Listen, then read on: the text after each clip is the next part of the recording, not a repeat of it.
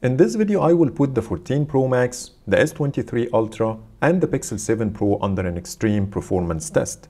This test can literally make the 14 Pro Max lag like a cheap Chinese phone. So let's find out how I did it and which one of these flagships will finish the test without any issues. First things first, let's put the rules to make sure that the comparison is as fair as possible.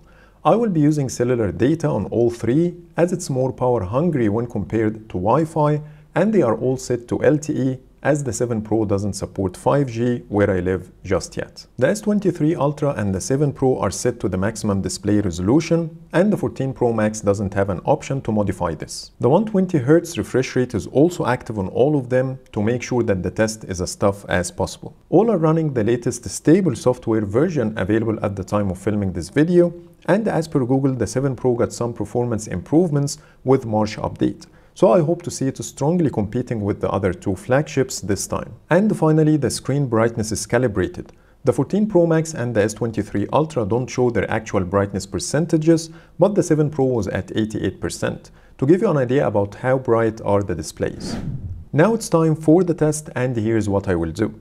I will start a Microsoft Teams meeting and share the invite with another phone to make sure that the meeting is running throughout the test. Then I will start the screen sharing. Next, I will play a 2160p video on YouTube and keep it running in the picture-in-picture view. After that, I will open the maps and start the navigation to Dubai Mall. And finally, play Asphalt 9. The duration for this test will be 30 minutes, so let's see what will happen. Now I want you to look closely at the 14 Pro Max screen. Exactly after 4 minutes and 28 seconds, the screen became dimmer on its own, while the other two phones didn't do this. It seems like the iPhone started to feel the pain a bit too early. But shortly after, the 7 Pro did exactly what the iPhone did, and at the 5 minutes and 24 seconds mark, it started to slowly dim the display, while the S23 Ultra is the only phone keeping the same conditions till now. Finally, after 11 minutes and 5 seconds, the S23 Ultra started to dim the display as well.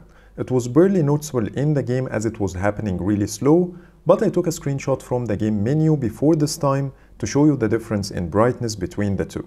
So far, the S23 Ultra is the king as it kept things intact for a much longer time, so let's keep going. After 14 minutes and 24 seconds, the 7 Pro stopped the data connection to decrease the heat, which is something it usually does. I expected the game to crash at this point, but after 20 more seconds, it restored the internet connection, the Teams meeting reconnected again, and the game was running smoothly. On the other hand, the 14 Pro Max started to be laggy, and you can clearly see the difference in smoothness when compared to the S23 Ultra or even the 7 Pro. And from here, things started to get worse with the iPhone. At the 16 minutes and 18 seconds mark, the lag increased to a point that the game keeps freezing completely for few moments every now and then. But we still have 13 to 14 minutes remaining, and I'm curious to see how it will hold up. But it didn't take long for the 14 Pro Max to start struggling.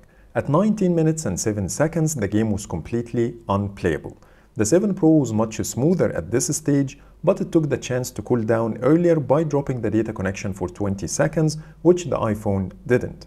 On the other hand, the S23 Ultra is the king as it didn't drop the data connection or showed any signs of lag so far, and now I'm even more curious to see what will happen after 30 minutes. At the 21 minutes and 54 seconds mark, the 7 Pro gave a thermal warning for the first time with a tremendous amount of lag, and the data connection stopped again.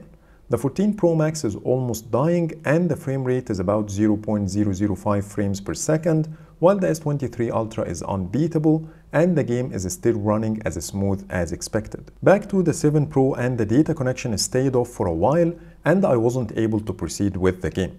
But it finally came back after 1 minute and 50 seconds, so let's continue. And we finally made it to the last minute. The 14 Pro Max was the same since the 19 minutes mark with a completely unplayable game. The 7 Pro was running smoothly after giving itself the chance to cool down by dropping the data connection twice throughout the test. And the S23 Ultra is the only one that finished the 30 minutes without any issues. Now it's time to measure the temperature and check the battery percentages.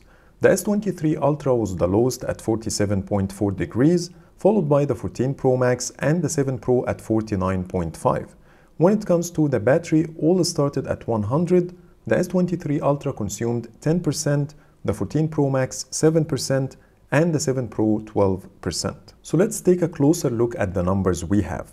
The S23 Ultra dimmed the display after 11 minutes and 5 seconds versus 4 minutes and 28 seconds for the 14 Pro Max and 5 minutes and 24 seconds for the 7 Pro. The S23 Ultra was the only phone to finish the whole test without any issues, while the game was completely unplayable on the 14 Pro Max after 19 minutes, and the 7 Pro dropped the data connection twice, and the first time was after 14 minutes and 24 seconds. Third, the Galaxy had the lowest temperature at 47.4 degrees versus 49.5 for the other two. And when it comes to the battery consumption, the 7 Pro came first with 7%, followed by the S23 Ultra with 10%, and the 7 Pro came last with 12%.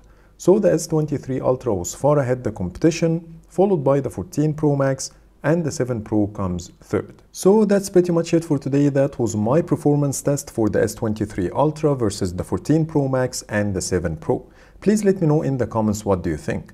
But for now, thank you so much for watching and see you the next video.